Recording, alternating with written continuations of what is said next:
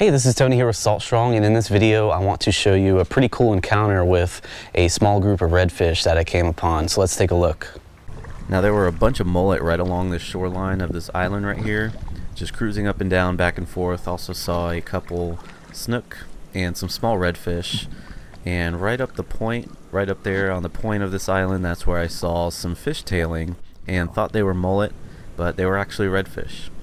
I think those are mullet.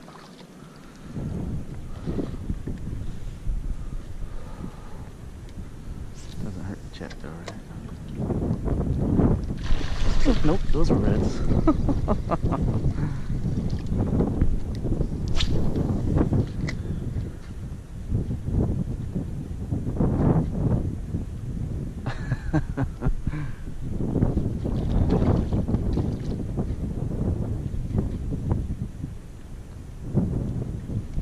There we go.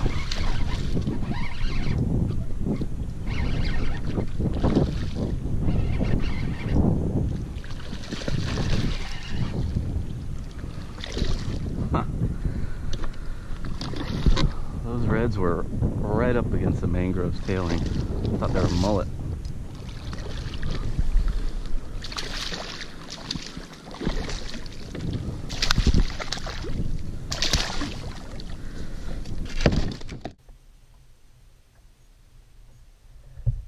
So as you can see, it's super important to be observant when you're on the water. Pay attention to detail. Get yourself a good pair of Polarized sunglasses so you can see what's going on out there on the water.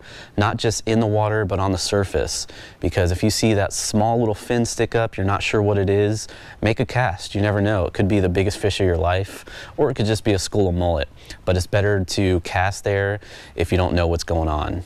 Now this video clip was actually an insider report that I was doing, and if you don't know what those are, it's part of our insider club where we actually go out on the water and we show you the trends. We show you what the fish are doing, what time of year, what tide, depending on the conditions that we're out in, and this will actually help you catch more fish in your area, whether you live in Texas, Louisiana, or up the Atlantic East Coast where there's redfish and trout. They're pretty much all the way from the very southern tip of Texas all the way up to Maryland. So you can find those fish anywhere and apply those trends to where you may live. So definitely check out our Salt Strong Insider Club at saltstrong.com/insider. Until then, I'll see you on the next video.